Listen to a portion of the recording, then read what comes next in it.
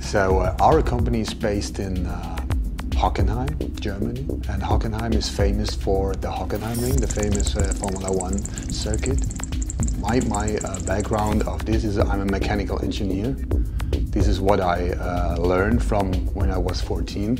So then I start buying bikes, customizing them and selling them. Well, one day I got a call from Yamaha Germany, and they asked me if I'm interested to build a custom bike which is based on a Yamaha VMAX.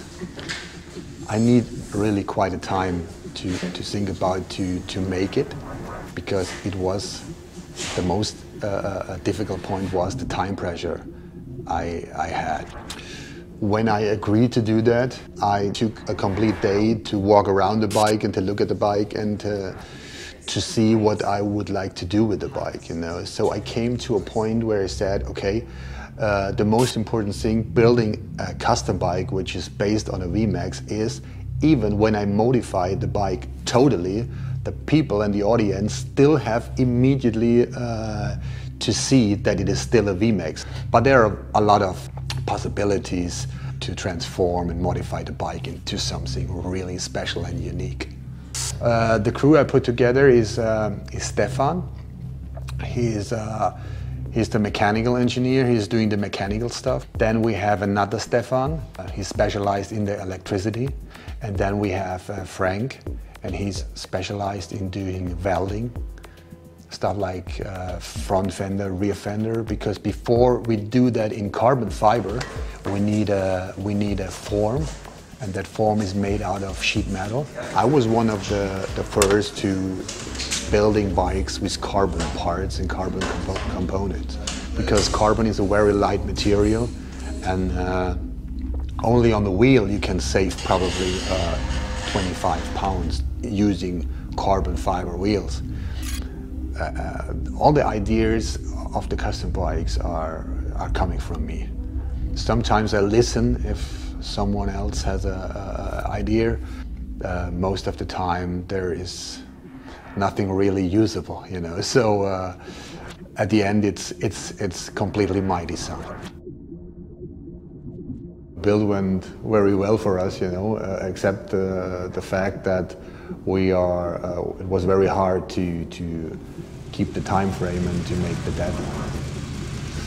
The big challenge was to build the exhaust, because this exhaust was also ceramic coated, and the ceramic coating process here in Germany is taking up to 2 weeks. This was the most difficult thing, because this was one of the things we make at last, because we want to have the bike finished with the rest of it to make a matching exhaust.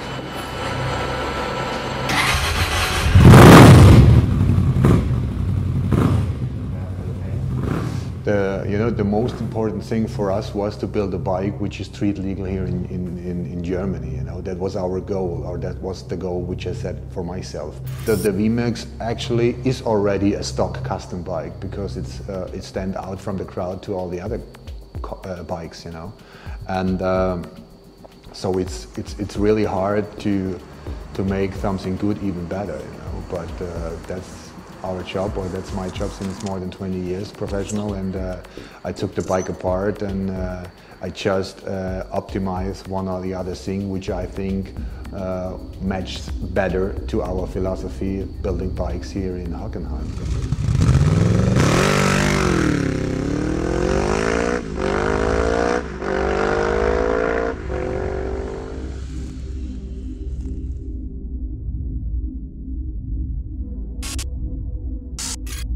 The press launch this morning was very nice actually, and we got a lot of attention with our VMAX, and it was pretty exciting for me, because it was the first time on the stage when I saw the other two bikes, and yeah, what should I say? It was a great experience for me, and I'm happy with the result. The bike got a lot of respect, and the audience like it, because with this bike you can see what's possible to have a street legal VMAX modified, you know, and you can ride it in any European country without having any problems. So yeah, and from that point of view, I'm really satisfied with my result of the bike.